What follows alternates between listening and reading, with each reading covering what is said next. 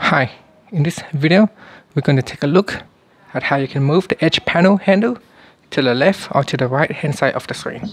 Now there are two ways of doing this. First, tap on the home key to go back to your home screen. Then swipe down at the top and tap on the settings icon. Next, tap on displayed. Then go down and we want to tap on edge screen. Then tap on edge panels.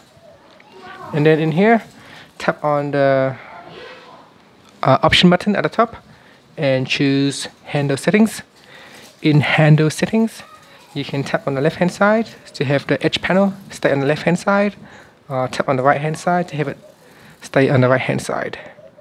Now another way to do it is to go back to your home screen and then tap and hold onto the edge panel, and then once it goes into a move or a move position mode, you can drag it up and down, or you can drag it all the way to the right or to the left. So here it is now on the left hand side of the screen, or drag it to the right or to the left, and that's it. So it will stay on the left hand side if you drop it on the left hand side, and that's it.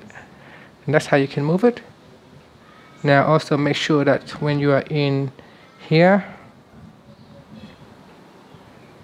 so when you are in the edge panel settings, make sure that the lock handle position is not locked. If it is locked, then you will not be able to move it around. As you can see, I try to move it around, I can't. So basically it is now locked, so you cannot move it around. So make sure that it is not locked if it has been locked. And that's it. Thank you for watching this video. Please subscribe to my channel for more videos.